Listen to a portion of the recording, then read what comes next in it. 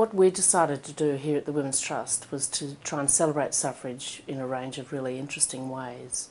And so we determined to have 3 public forums throughout the year, and on top of that we determined to come up with something really, really special and memorable. Let me give you Kavisha Mazzella for the first public airing of Life and Justice. I've commissioned Kavisha Mazzella, who's a much-loved Melbourne-based singer, to compose a women's anthem,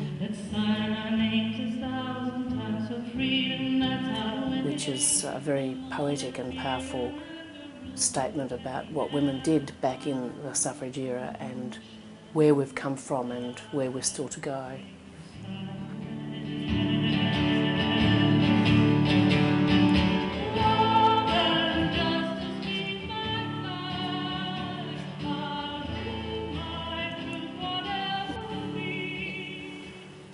It was very important for us to ground ourselves quite a bit at the beginning of the suffrage celebration year so that we actually had a good, strong feel for what had happened back in the suffrage movement, who its leaders were, what they did and so on.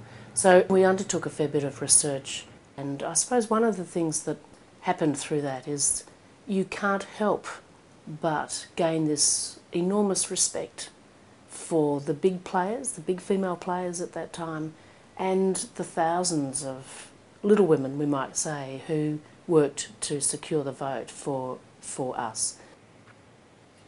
I think through doing the research and grounding ourselves in the past, it makes me realise how much more work we need to do to put this kind of history on the public record.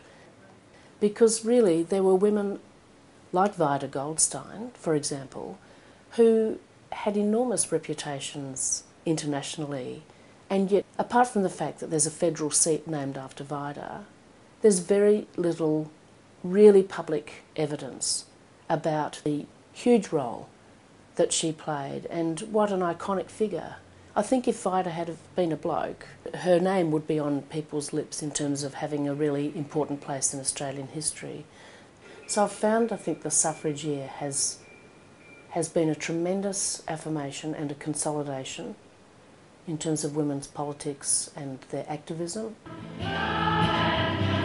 It invigorates women. I think it actually says to women, strength to our bows, let's continue and let's even push harder to achieve what we think makes for a better society.